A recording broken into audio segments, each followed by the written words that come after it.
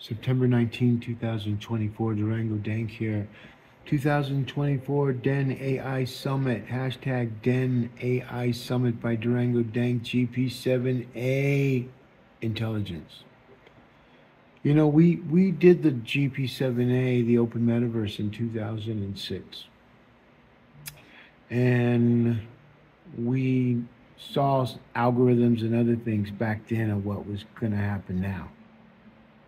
So I'm Marty McFly, and I'm about to show Denver their next 20 years, and it's not in the city and county of Denver government. They have enough problems to worry about all the things that they've caused to get themselves out with the same people voting. There's 490,000 other people that did not vote and are sick of it. And now we hedged that, and we waited for them to put on this type of a Denver, because Mike Johnston is so predictable. It's amazing how predictable he is.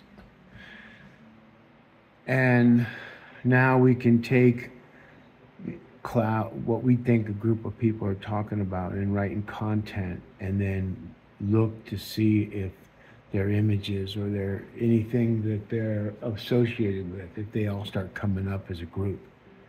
It's really amazing what you can do with artificial intelligence. And those individuals who developed it, that said, hey, we got to unplug that stuff, it's too late. It's too late, folks. And the best news is that I knew this in 2006. I had to go through my trials and tribulations to learn how to fix it. A human-centered approach, not the hyperbole that the CIO of the city and county of Denver that you see down right here. That's the real, that right there, the city and county of Denver, that's the government. Unequivocally, hands down. And this is what they're not doing, because they're trying to take over the internet so that everything shows up the city and county of Denver. Those days are over. And it was settled on February 6, 2023. And it's all written down in these images. It's been, this right here, we did it. Artificial intelligence notified us that Denver Right, which is owned by Colorado Public Radio, which we would be suing for hundreds of millions of dollars, folks. Hundreds of millions of dollars. And we would be getting people that want to live in Denver, that can afford to live in Denver. Why is it so shameful to be able to afford to live in Denver? Even if you're getting government subsidized. They're here.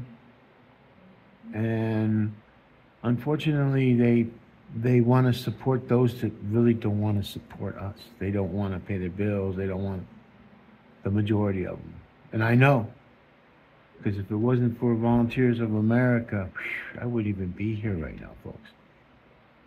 And so I went through that whole system, and I graded it.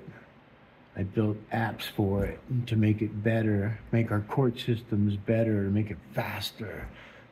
They don't want this. They want confusion, mayhem, just blah shit. Why their lives go to all the little parties, and they all get to go and rub asses and sniff each other's hands. And you see how it goes, but see, they've all been indexed now for a very, very long time.